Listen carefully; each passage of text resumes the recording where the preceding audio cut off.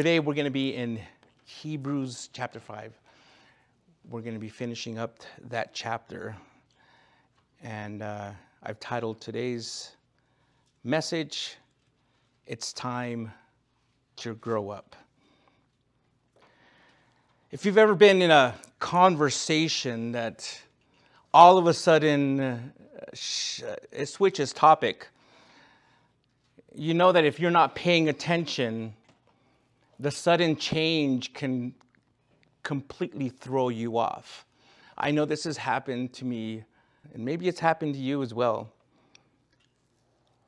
By listening carefully to what's being said in that group conversation, or maybe it's a one-on-one conversation, you'll be able to grasp what that new topic is and be able to adjust to the conversation's new direction. You won't be thrown off. You won't be confused.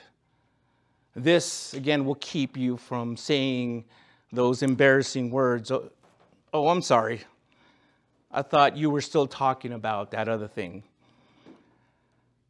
Well, last week, I purposely stopped in verse 10 because this is what the author of Hebrews does in this passage that we're going to be covering today. He suddenly changes the topic. When we ended there in verse 10, it seems as though he really wants to share some deeper insights into the reasons why Jesus is a superior high priest. It almost seems like he wants to be like, I want to just share more about this topic, and you can just almost feel it just with the words that he's saying. But then he stops and he thinks about it, and he realizes that he's not sure whether or not his readers are ready for what he wants to teach about, wants to share with them. And so in this week's passage, we're going to see how he suddenly breaks off topic and turns to confront his audience, his readers, directly with the problem of their spiritual immaturity. In verses 11 through 14, he will rebuke and exhort his readers in a way that only a loving spiritual father could. He's going to do this by first telling them what the problem is. He then will point out the cause of the problem. And then lastly, inform them what they need in order to fix the problem. Now, if you're sitting here today, this morning, or watching this message, and you're wondering, am I growing in the faith? Am I spiritually mature? Am I becoming more mature? Or if you've been a believer for a long time and you just maybe have stopped reading your Bible and you're not, you're just kind of in limbo and you're not really doing it, you're not really growing, you're just stagnant. Well, this message will encourage you, but it'll also warn you about the dangers of spiritual immaturity. You see, what you're going to learn here is that we must steadily pursue maturity in the faith by digesting the deep truths of God. So that what the author is saying to everyone here, what he's saying is that he's telling the people he's writing to, and to immature believers today, is that it's time to grow up. It's time to grow up. So before we start reading, let's pray and seek the Lord this morning. Heavenly Father, we thank you for bringing us all here, Lord, and we know that everyone's dealing with different things, different issues, situations, Lord, some good, some bad.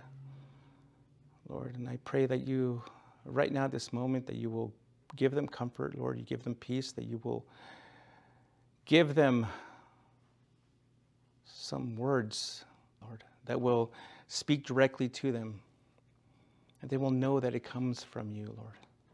We want to grow. We want to mature. We want to become more like your Son. So, Lord, we ask you to fill this room with your Spirit. Speak powerfully to our hearts today. Pray this in the name of your Son, Jesus Christ. Amen. All right, Hebrews chapter 5. Hebrews chapter 5, beginning in verse 11. The Word of God says, we have a great deal to say about this, and it is difficult to explain, since you have become too lazy to understand. Although by this time you ought to be teachers, you need someone to teach you the basic principles of God's revelation again. You need milk, not solid food. Now, everyone who lives on milk is inexperienced with the message about righteousness because he is an infant. And I'll stop there for now.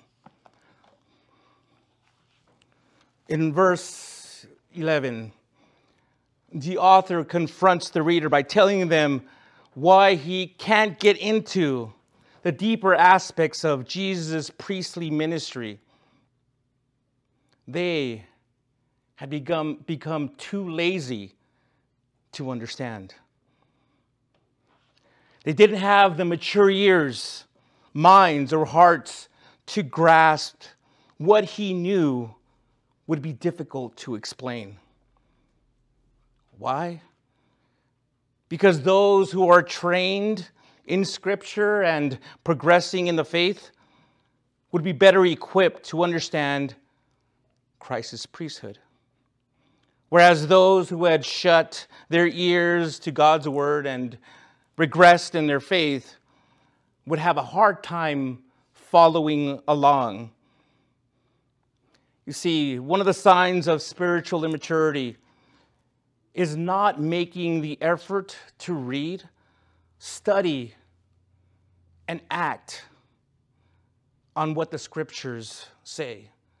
But the mark of someone who is spiritually mature is their energy to investigate and understand spiritual concepts that are hard to explain. Now, let me give you an example of this. I was never a math person. In high school, I hated math. Even in college, I hated it. Didn't like it. Maybe some of you like it a lot. Maybe it's your favorite subject. But if you've ever taken a calculus course, that instructor there, or that teacher, assumes that you already have the basic concepts of algebra and geometry. But if you're in that classroom without knowing how to do a simple algebraic expression, you're going to be lost. As soon as that teacher hits that board, you have to understand certain things, certain principles, to really understand the higher levels, or else it's just going to go over your head. Likewise, as believers, we have a moral responsibility to know and to understand Scripture, and at the very minimum, the basic concepts of your faith. Even though there are times that God reveals certain truths to us in His timing and in His way, we can't always blame God for our willful ignorance of not knowing biblical truths and concepts, basic ones. When God commanded us not to commit adultery, it's your fault, not His, for not knowing that Jesus clearly explained the true meaning of what adultery is in Matthew chapter 5, verse 27 and 28, where he said that pretty much that adultery begins in the heart. And you lust after a woman. The truth is, Scripture teaches us that our ignorance of God's word is a moral problem, not an intellectual one. When we deliberately ignore God's word for whatever reason, we're actually sinning against the Lord. You see, becoming lazy to understand is a problem with the heart. And it shows that we're not really interested in what God has to say. And when we don't want to hear what the Word of God says, it says a lot about our lack of maturity, or the lack of spiritual maturity. So in the case of the Hebrews, the congregation had become intellectually sluggish by their own negligence. Their spiritual immaturity was their fault because they became sluggish, lazy of the heart. And because their hearts became indifferent,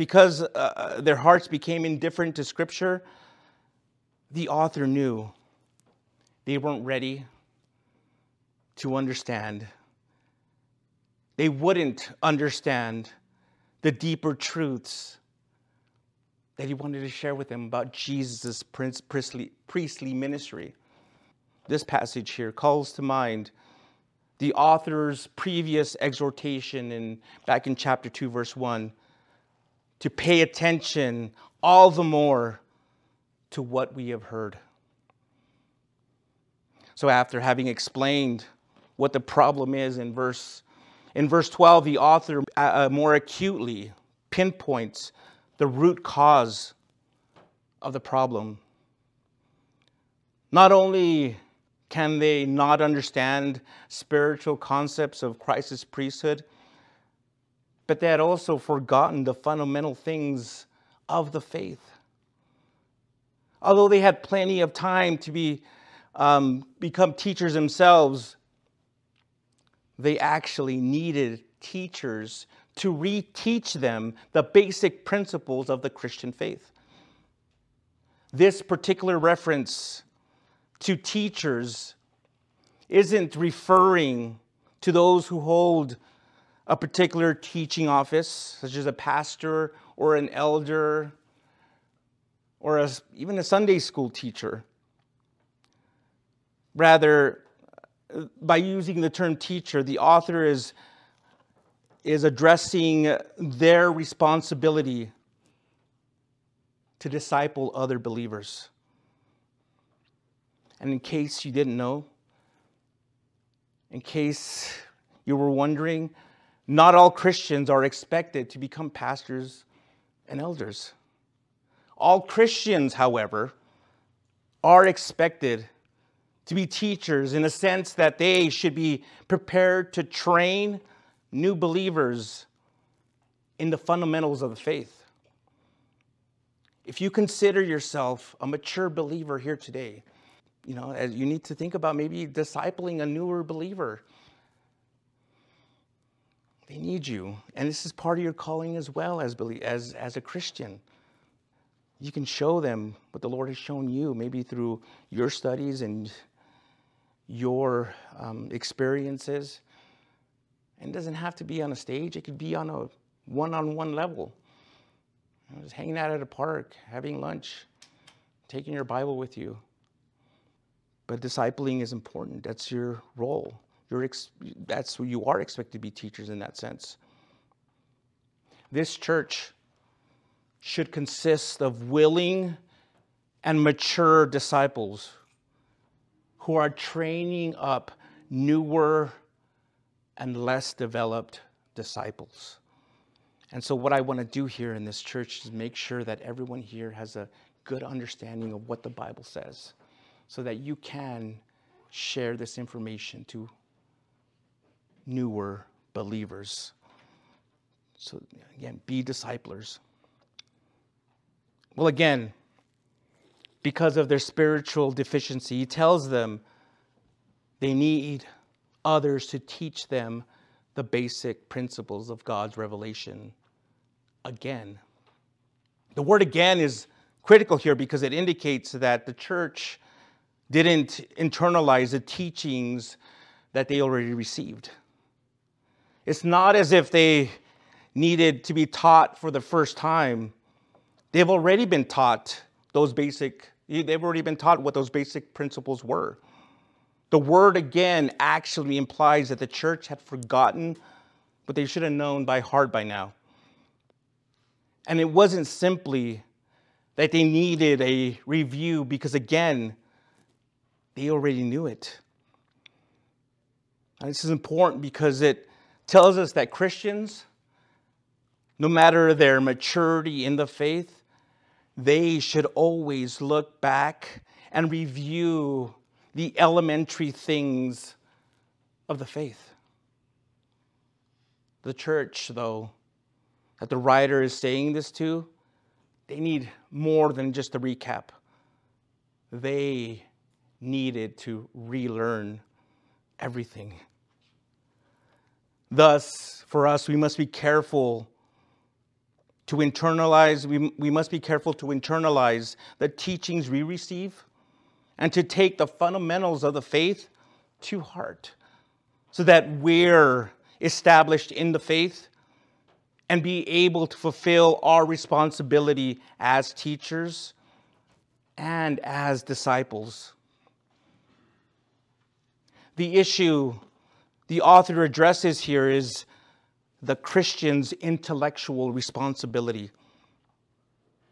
But we must not limit this particular warning to only the Christian's intellect. It's ultimately about the entirety of the Christian's spiritual life. Our spiritual life should be such that we're learning to take responsibility for our own growth. We must be developing an appetite for grace, knowledge, and understanding. Are you hungry for those things? Do you find yourself waking up every morning and, I need more grace. I need more truth. I need more knowledge. It should be. You should yearn for those things. See, the more we know, the more you know, the more you should want to learn. We're called to do this not only for ourselves, but so that we can teach those who are, again, less spiritually mature. See, our spiritual growth has both inward and outward dimensions. We grow in the faith for our own sake and for the sake of others. This text also teaches another important truth about the Christian life. Certain fundamental principles and doctrinal foundations are prerequisites for understanding more mature, complex truths. Before we can handle the upper level courses, we must master the entry level classes. We must grasp the truths at basic levels before we can move forward. Now, what are these basic principles? Well, when we get to chapter 6, we'll be doing a deep dive into what those are, into them, or what they are. But for now, it's sufficient to say that the basic principles are the truths that make up the basic storylines, the storyline of Scripture. Furthermore, by labeling these principles as God's revelation, it communicates. It tells you that Scripture is God's spoken word. It also points to God. It also points to God's self-disclosing and decisive acts in redemptive history. These acts, which the author lays out in fuller detail later in this letter, are very significant moments in the history of Israel and the church.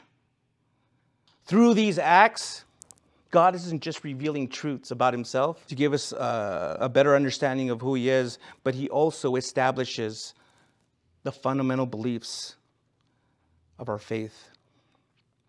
Now, unfortunately, those early readers of this letter are indicted for their failure to put this revelation into practice. As a result of the spiritual laziness, they remain infants in the faith.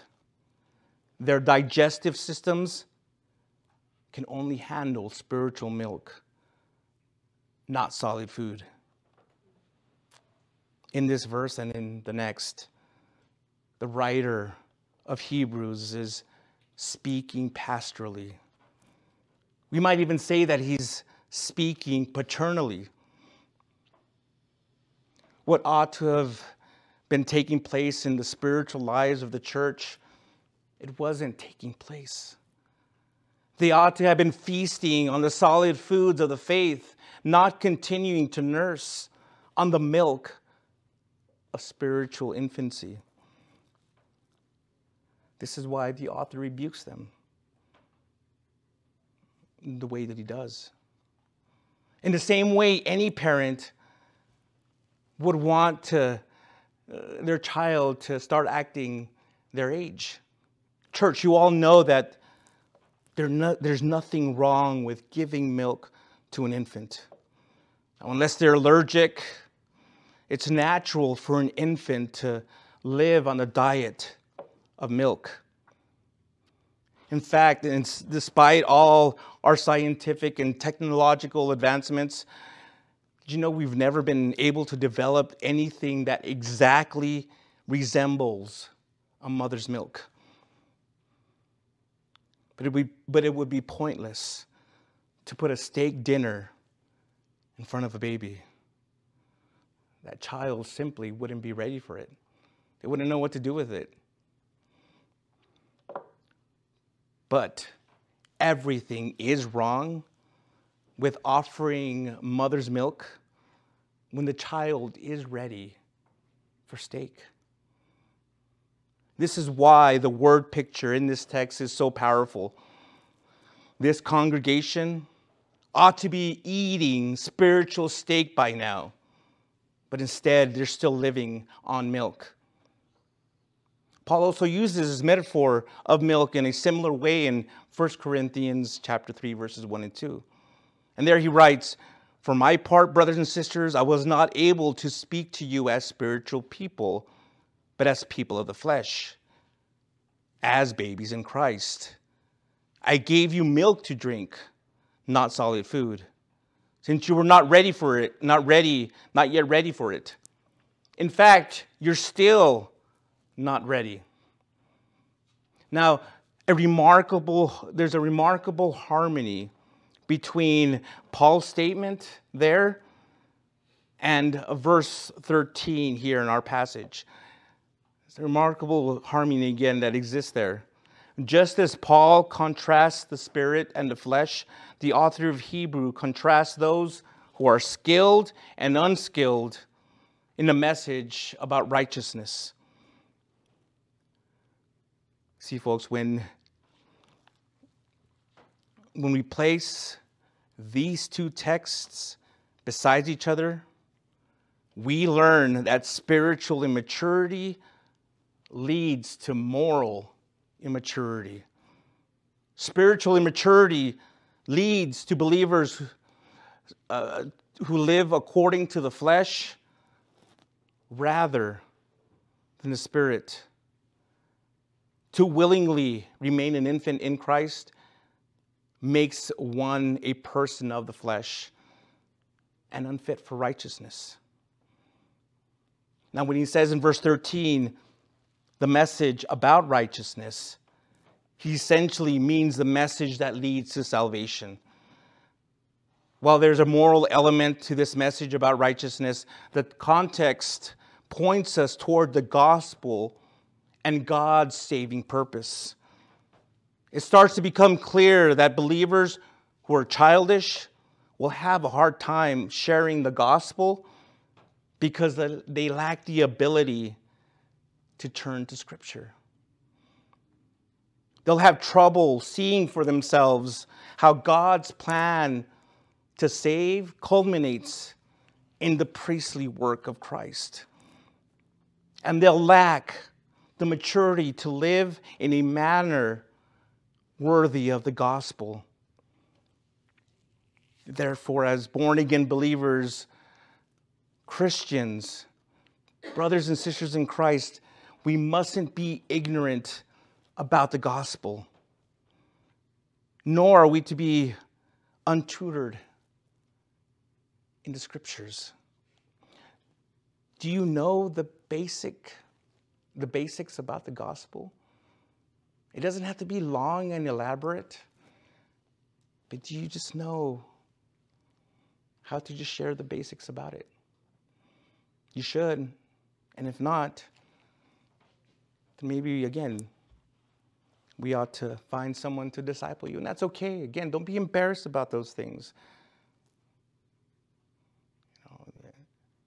These are important matters that you need to know and understand before you can continue to grow and mature in the faith. We're called to be skilled in the message about righteousness and to walk in the ways that have been taught. Friends, if the writer of Hebrews were merely making a diagnosis, then those who are spiritually immature would have little hope of remedying their situation. But he states that it's the believer's responsibility to become spiritually mature. He urges his readers in verse 13 to leave behind the milk of spiritual infancy and to draw near to God, feasting on the solid food of spiritual maturity. The moral imperative serves as good news because it implies that spiritual maturity is quite possible in the life of a believer. And because it's possible, we cannot persist on a diet of milk when God offers us solid food. You can't grow, what I'm saying here, you can't grow and mature in the faith and just rely on milk. You need that solid food.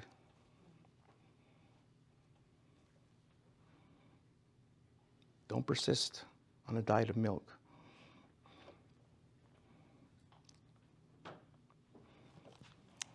All right, let me read that last verse. Move on to, and then again, I'll sum everything up at the end here. Hebrews chapter 5, verse 14. But solid food is for the mature, for those whose senses have been trained to distinguish between good and evil. Here in verse 14, the writer of Hebrews states now what is needed to fix the problem of spiritual immaturity: solid food. This is what distinguishes mature and immature believers. Again, going back to 1 Corinthians chapter 3, Paul refers to the meat of the faith as solid food. Food that requires the hard work of chewing and digesting. And so with that in mind, the writer is basically saying that by faithfully and diligently studying the Scriptures, can a believer rightly train and exercise their spiritual power of knowing the difference between good and evil? In other words, only mature, those who understand the teachings about righteousness and who practice it, will be able to make discerning judgment on the continual moral issues that come up in life. And so what about the immature? Can't they tell the difference between good and evil? Well, yeah, they can on a worldly, superficial level. But spiritually, the immature are too weak because they haven't had enough practice. Distinguishing between good and evil, or discernment, is critical in our lives. It's vital. And it often takes shapes in ways that don't seem to make any sense to anybody. Now, if you don't know what discernment is, and you've always wondered if you have it, and as a believer, because it is a gift, but you never really understood what that was. Again, pay close attention, because this may help you understand discernment just a little bit better. But as I just mentioned, it's critical in our lives. It takes shape when it doesn't seem to make sense to anybody else. Now think about it. We make many of our day-to-day decisions on the basis of intuitive discernment. Think of this discernment as like a theological grid or a worldview that helps us make instant moral and theological judgments about our circumstances. Discernment is what helps us make instant decisions when we're at a moral crossroads. Without it, we'd never get anything done. And we'd probably base all our decisions on what Google says. Probably be standing there at the crossroads, Googling, what should I do, Google? What should I do, Siri? Looking it up online. For example, again, what would you think if a heart surgeon stopped and just began to think about his entire medical training in the middle of surgery? Imagine how disastrous it would be if he needed to look at a website or at an app right before he entered the operating room. I think all of you would agree that none of us would really want that kind of surgeon. We want a surgeon who can use the intuition that they have developed over the years and years of dedicated practice. Well, this need for discernment applies not only to surgeons, but also to Christians. Discernment is a higher order of thinking and can only be acquired through diligent training and experience. We want surgeons whose powers of discernment have been trained by constant practice. Similarly, we want to mature as Christians. If we want to mature as Christians, we must train our powers of discernment by constant practice. See, our spiritual perceptions they're taxed daily. But a righteous life that regularly feeds on the solid food of God's word will be able to exercise mature judgment between what's good and what's evil. Because the righteous are not lazy to understand, they hear God's voice. They listen with enthusiasm, the same enthusiasm they had when they first came to Christ. And as Jesus promised, more truth is then given to them. Mature believers, when this happens, mature believers are huge blessings to their families, to their friends, to their places of employment, to their classrooms, and also here among us in the church. See, a lot of times they save their loved ones from pitfalls. Because they're words. The words that come from Scripture, from the Word of God, are words of life. Now, this also doesn't mean that Christians eventually reach the point where they no longer need to study Scripture. As Christians, even maturing ones will always need the Bible. Even if you've memorized this entire book in your mind, in your head, you still need to read it. You still need to study it. Discernment simply means that we find ourselves in familiar territory when we open the Word of God. Discernment means the Bible doesn't disorient us. We know how to read, study, understand, and reason from the Scriptures. When Christians possess discernment, they can distinguish between good and evil. And they have the capacity for spiritual reasoning.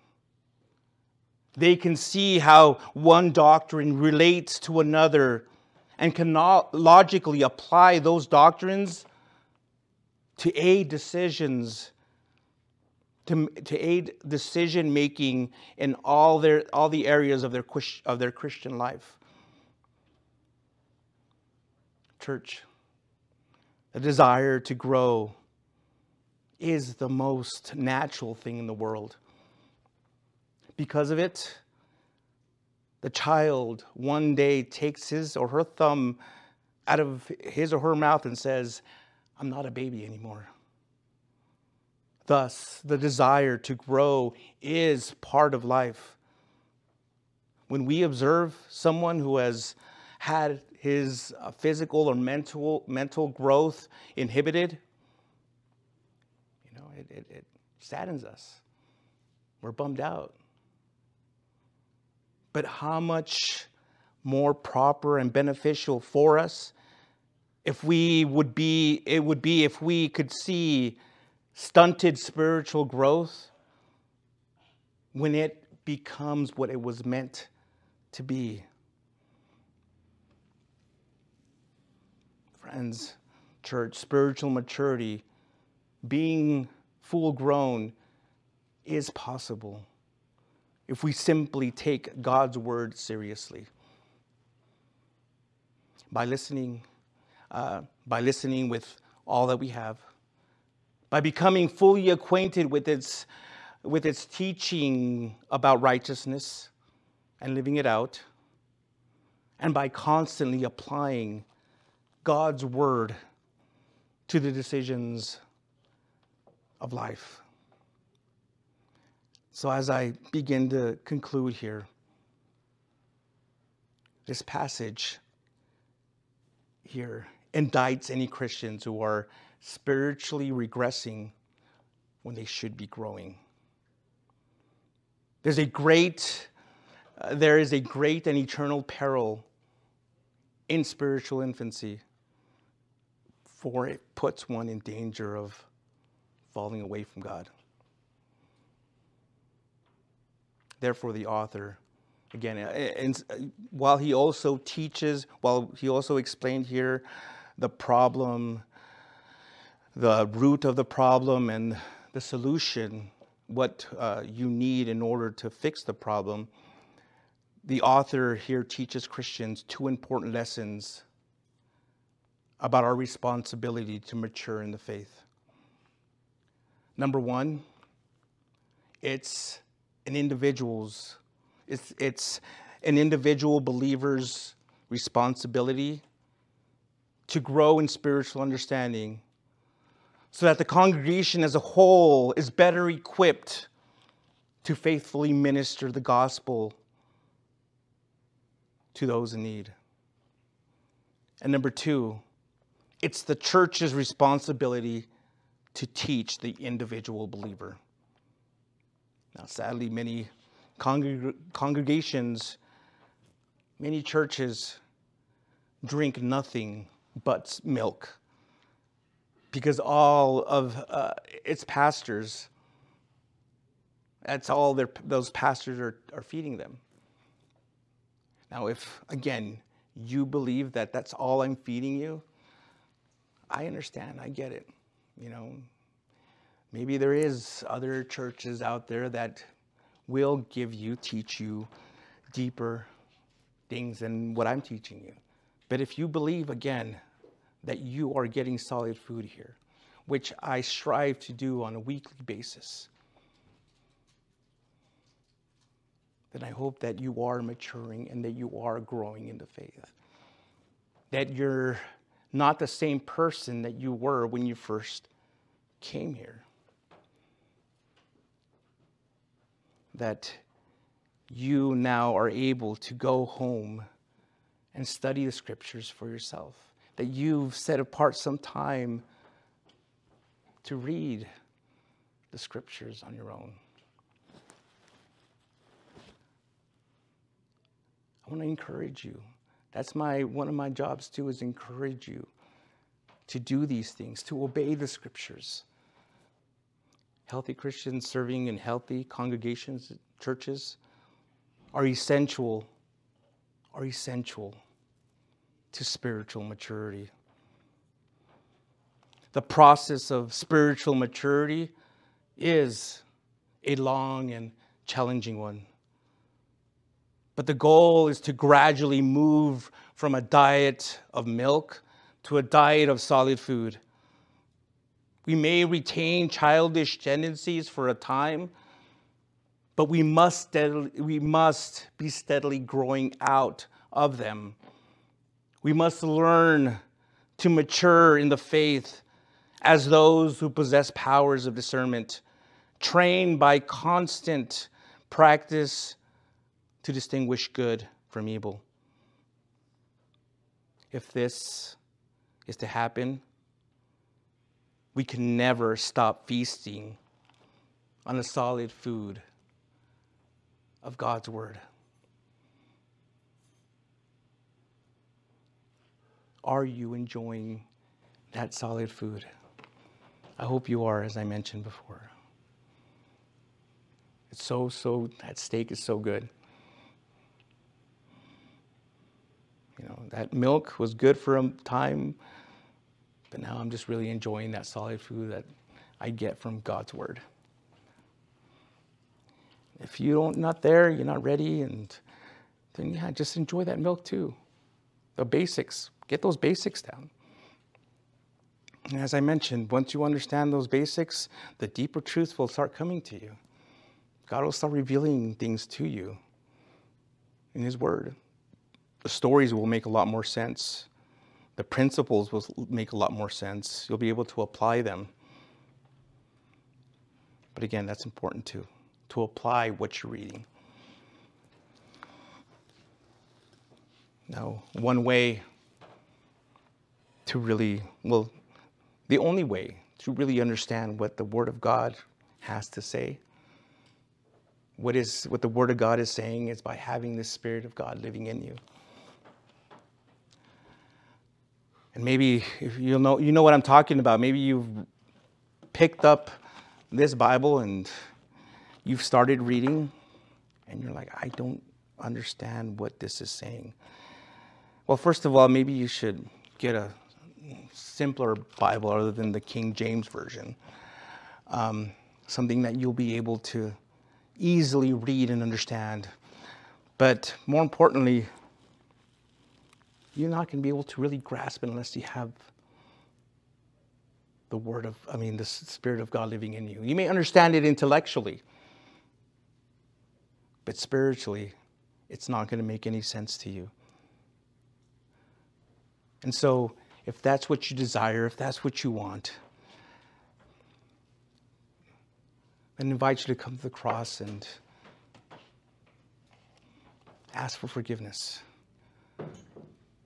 Tell the Lord that you're a sinner and that you need Him to forgive you of all your sins, and He will. He will forgive all of them, all your past, present, and future sins. He will wipe them all away. So if you're ready to do that, I want to lead you in a prayer to receive Jesus as your Lord and Savior. So wherever you're at, I want you to close your eyes and bow your head. Pray this. Lord Jesus, I know that I'm a sinner, and I ask for your forgiveness. I believe you died for my sins and rose from the dead. I now turn from my sins and confess you as my personal Lord and Savior. Thank you for forgiving me. Thank you for saving me. And I now ask you to fill me with the Holy Spirit so that He may help guide me and teach me